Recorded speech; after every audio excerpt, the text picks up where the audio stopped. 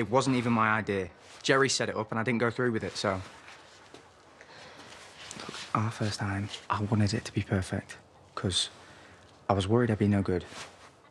So Jerry thought she could just show me the ropes or something. Right, I see. So it was for us then? Yeah, exactly. What is wrong with you? This is Robert spinning things, OK? Trying to make me look bad. Oh, for God's sake, Lachlan, take some responsibility. Belle, please, don't listen to them, OK?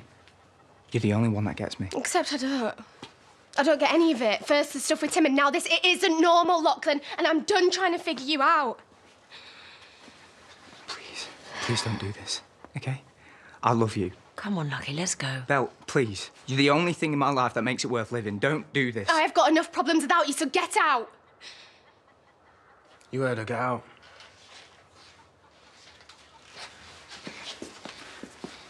You and Robert, you ruin everything. Thanks for having my back. Hey, how did it go? Not great. Since Aaron steamed in and told Belle everything, Lachlan stormed off again. I'm sorry. It's about time everyone woke up and saw Lachlan for what he is, including you. Robert, you can see Chrissie's upset. Yes, I am. Because Robert's right.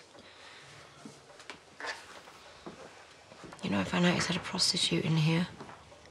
I'll have to get Lydia to disinfect the whole house. Well, he's a teenage boy. He's becoming a monster, and I made him that way. You can't blame yourself. Yes, I can.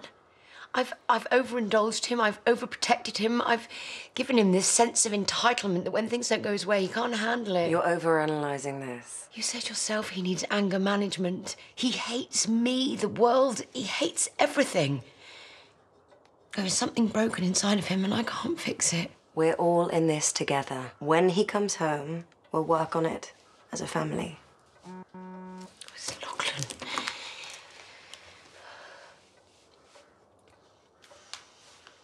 What is it? He's not coming home. He says that he knows that no one wants him here, so he's not coming back. Ever. Come on, Belle, it's not worth getting